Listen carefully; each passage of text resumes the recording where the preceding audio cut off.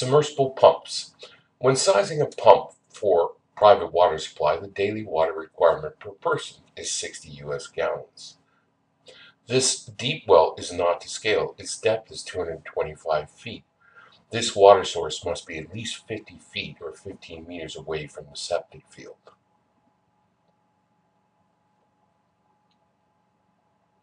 Submersible pumps have stages of impellers. Each stage produces approximately 9 psi.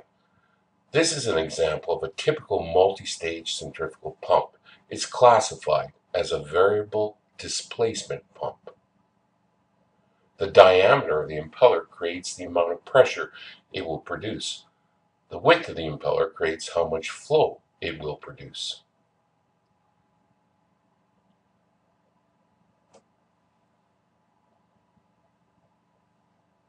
A 3 to 4 bedroom house would require a well yield of 15 to 17 gallons per minute. That's US gallons from this pump. This vertical check valve relieves the impellers from excessive static head pressure. It also keeps the drop pipe full of water. Typically, there is already an inline check valve inside the top of the submersible pump. This is an aquifer of water. When the pump is pumping water, it develops a drawdown, which is the distance in feet or meters that the aquifer of water lowers. The submersible pump has to be installed in the pumping aquifer below the drawdown level.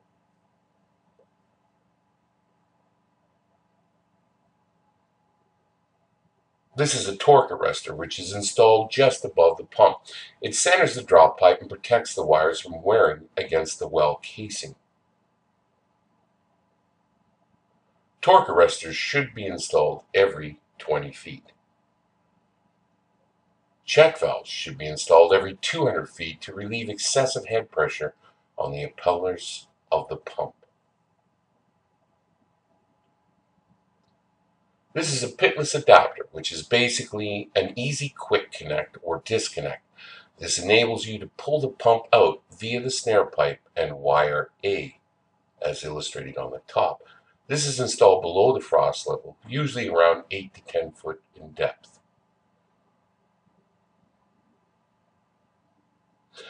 This is a 4-inch well casing. The well cap can be removed in order to remove the pump. There is a wire attached to the pitless adapter that, when pulled, will detach the drop pipe from the horizontal pipe feeding the house.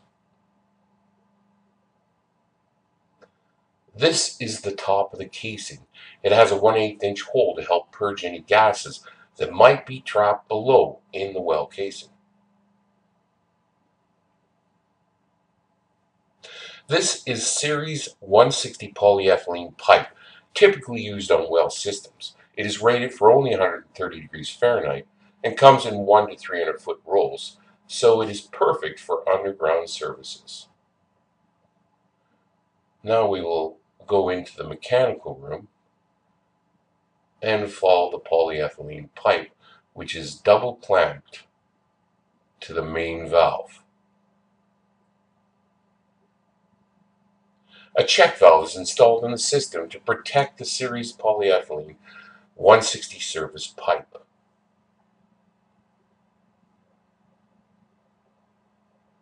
A pressure switch is installed. This pressure switch is typically set at 30 to 50 psi. If you want to adjust the pressure switch, go to the big spring, which is the cutting spring, turn the range nut on the big spring down for higher cutting pressure or up for lower cutting pressure.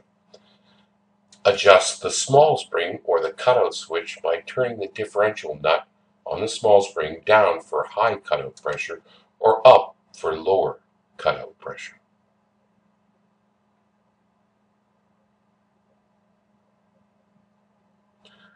A pressure relief valve is installed to protect the diaphragm tank. The pressure relief valve is usually set at 10 psi above the cutout pressure. A hose bib is also installed to test water and purge the system. The pressure gauge is at 50 psi, which is the maximum pressure this system is set at. If you look at the picture below, this is a pic of the tank T used to accommodate the pressure gauge, pressure switch, hose bib, and pressure relief valve all in one, as illustrated in our shop. The diaphragm pressure tank is pre-charged with air from 3 to 5 psi below the cutting pressure of the pressure switch. This hot water tank temperature pressure relief valve may blow off, as a check valve has been installed in the system to prevent the polyethylene Series 160 service clamp from weakening.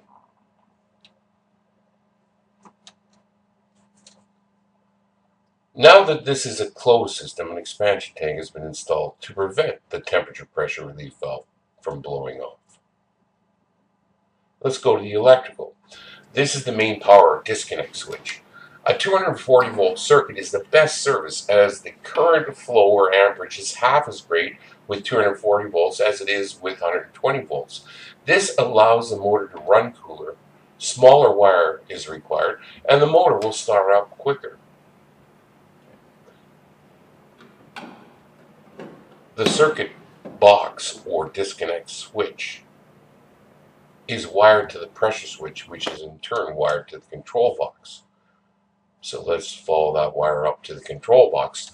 The control box relays the signal from the pressure switch to activate or deactivate the pump.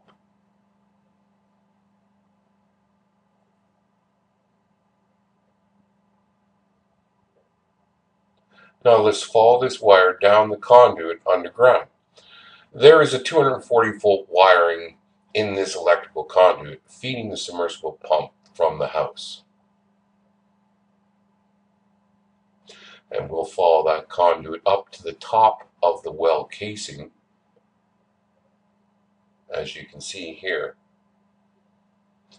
As it goes up, this wiring is fed back into the well casing and down to the pump. There are 3 wires, yellow, black, and red, that feed the pump from the house. There is also a green ground wire. These wires are tie-wrapped to the pump drop pipe. They are tie-wrapped roughly every 10 feet to 3 meters to ensure the wiring does not wear from contact with the casing.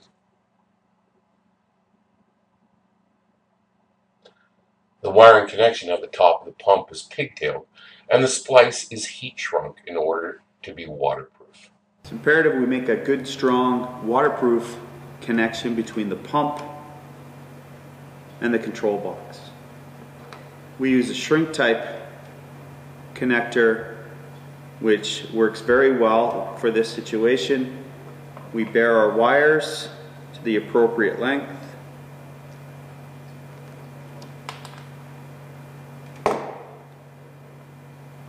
We insert or put on the plastic sleeve onto our wire, and then we will crimp the connector in place using the appropriate tools.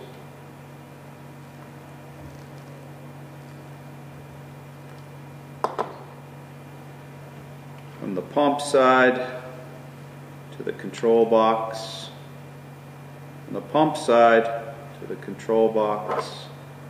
We crimp that together.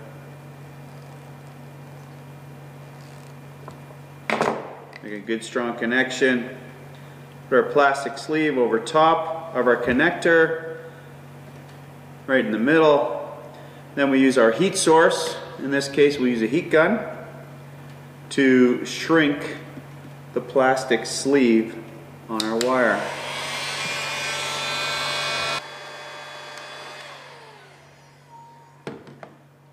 This ensures a good, strong, waterproof connection.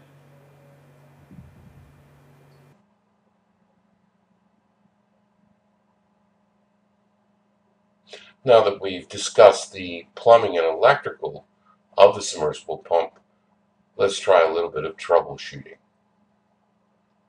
The following steps will illustrate how to check for a possible short in the pump motor or wiring.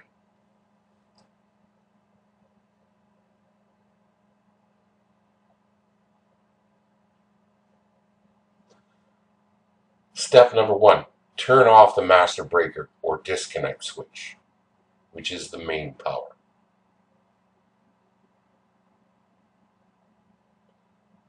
Step number 2, disconnect all the leads from this control box, or you can follow the conduit down to the pressure switch and disconnect the leads to the pressure switch.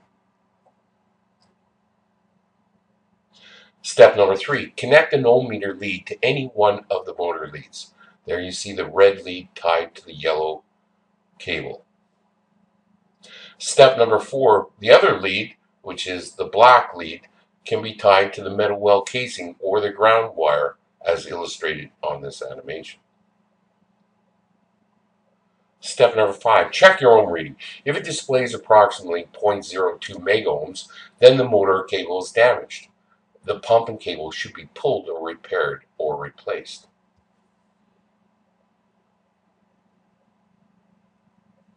If your ohm meter displays 0.5 to 2 megohms, then the motor is in reasonably good condition. If it displays higher than that, then it's in very good condition. Submersible pumps.